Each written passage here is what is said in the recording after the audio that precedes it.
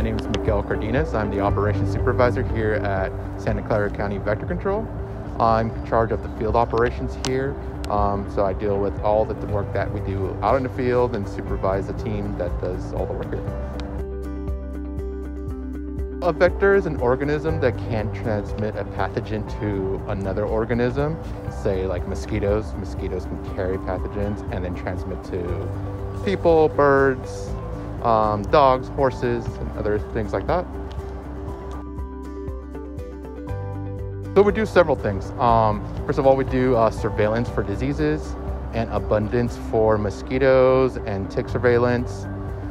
We also do treatments and inspections for mosquitoes. We provide information to the public with concerns of rodent issues.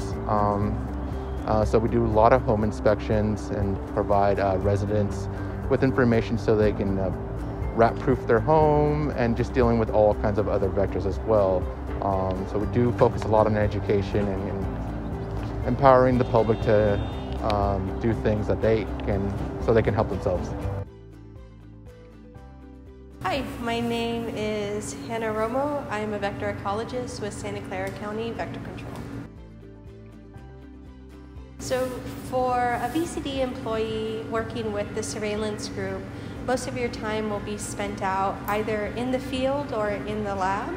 So you might spend the morning setting out traps, different areas in the county collecting mosquitoes, or you might be walking along different trails in the county looking for ticks.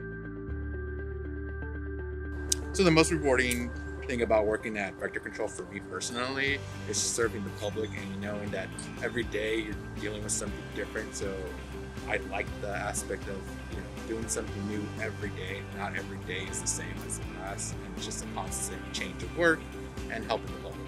I really like it. So one of the more interesting things of working for the district is that we get to interact quite a bit with the public. So oftentimes when we're setting out traps or on the trails looking for ticks, we get a lot of interest from the community just because they're curious as to what we're doing. So it's a good opportunity for us to explain the importance of the work that we do, but also interact with the public and help educate them on the risks of different vector-borne diseases in our county.